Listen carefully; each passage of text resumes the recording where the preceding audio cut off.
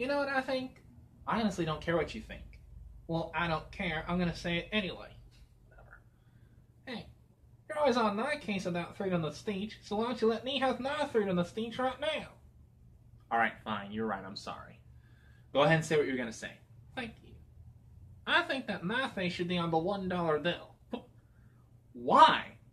Well, no offense to George Washington, but I'm the most handsome president that was ever in the White House.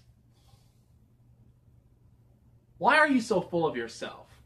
Why are you such a stupid Republican? I just want to punch you in the face so bad, and then I'll throw you to jail. I'll throw you to jail. You screwed up your lines because you made me screw up my lines. Let's start over. All right. I want to punch you in the face, and then I'll have you charged with assault and battery.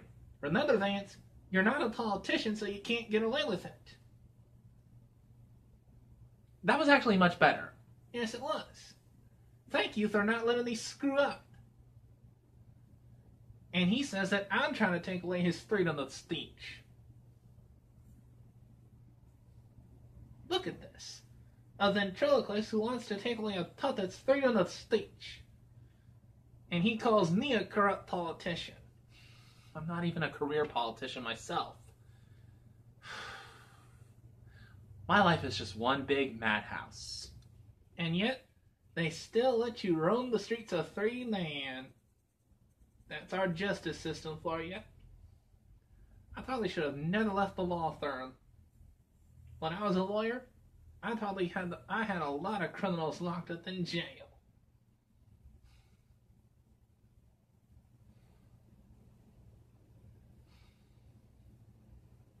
Well, I can't think of anything else to say. Neither can I. So I guess this video's done, right? I guess so. For those of you who stuck around to watch until the end, thank you for watching, and God bless. And God bless America.